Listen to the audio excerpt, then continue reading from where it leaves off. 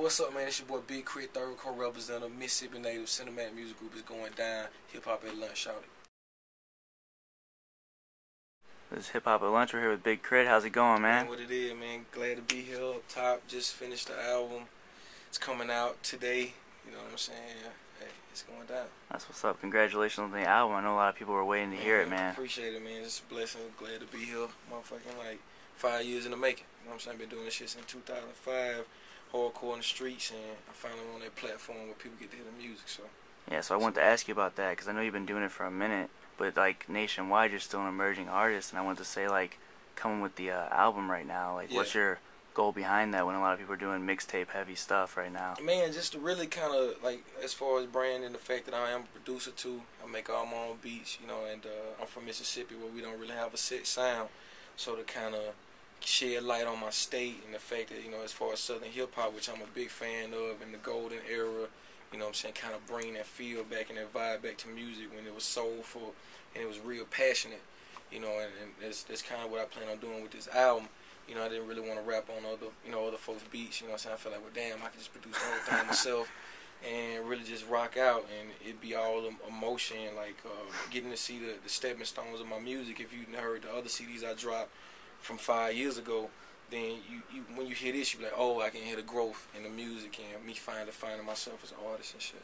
Definitely. Yeah. And you mentioned like being a producer and everything. I wanted to ask you like about the stuff getting a lot of play on the radio today. Like, I just wanted to know like your basic thoughts on it, like what you're bringing that's gonna help or different, you know? I'm finna bring that soul to it, man. Like live instrumentation is a big part of what I want to bring back. Like them live bass lines and the acoustic.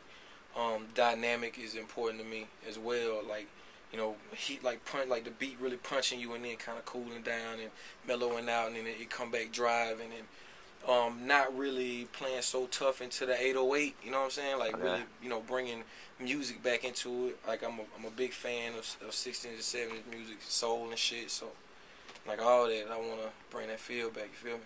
Well, it definitely sounds good, man. Yeah. Every video you've been releasing has some dope music with it, for sure. So people have been comparing you to Pimp C, like, with the production skills and just with your voice and your flow, man, especially country shit. Yeah. I wanted to ask, like, how does that make you feel being compared to a legend like that? That shit is, like, amazing. Like, especially being from where I'm from and being a fan and a scholar and a student of UGK music. Like, in general, it's like, you know, that's definitely a great and a place in history where it's only one. Yeah. You know, but at the same time, it's like Pimp put a lot of feeling into his music, and he didn't give a fuck what you thought. You know, he said what he meant, you know what I'm saying? And so, at the same time, I want to bring that same feel. Like, I'm going to say it, that's what I mean, and that's just how it is, you know what I'm saying? So, yeah. Definitely. Yeah. Fuck how you feel, man. Fuck how you feel already. Would you, like, want to work with Bun B real close for a while, too?